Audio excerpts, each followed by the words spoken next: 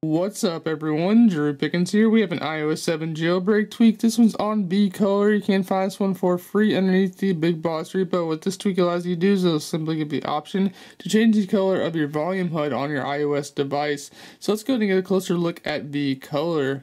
So once when you installed vColor, you simply want to jump into your settings application and then scroll all the way down till you find the tweak. So right here it is, vColor. Now inside of here we have 3 different options to where we could choose from.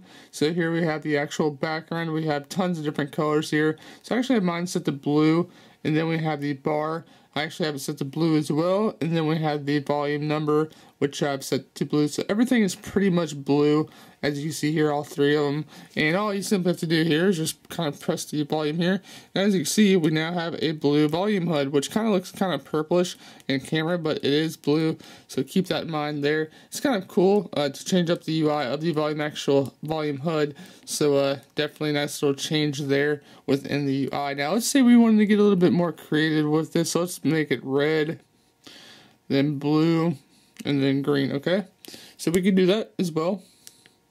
And as you can see, right there it goes. It actually gives you the number as well, which is kind of nice.